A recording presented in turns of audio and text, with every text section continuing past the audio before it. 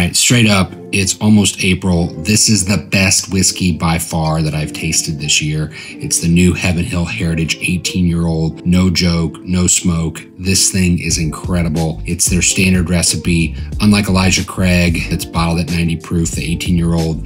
This is bottled at 120 proof. It's all pretty standard stuff. You know, you're gonna get the leather, a lot of oak on the nose. I mean, even right here, you start to pick up how much age is on this. But when you take a sip, it is mind-blowing how different this tastes from any other Heaven Hill that I've ever had, but also just the depth of flavor combined with the lightness and the sweetness here. So it's oaky, but it is nowhere even close to that varnishy. It's not even close to that. It's fresh, it's light, it's sweet. It develops fruit on the finish. It's really extraordinary.